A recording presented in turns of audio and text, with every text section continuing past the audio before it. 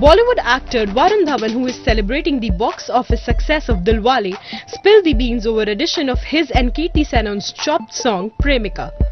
The 28-year-old actor, who was seen at the Stardust Award ceremony in Mumbai, said, song Christmas पे आने वाला है वापस. It's called प्रेमिका एंड वो पिक्चर में वापस आने वाला है क्रिसमस के मौके पर.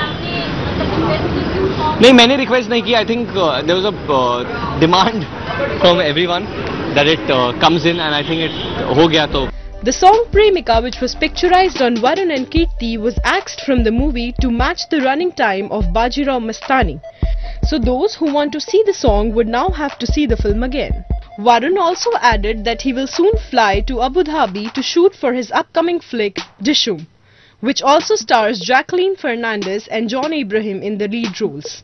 From ANI's Mumbai Bureau.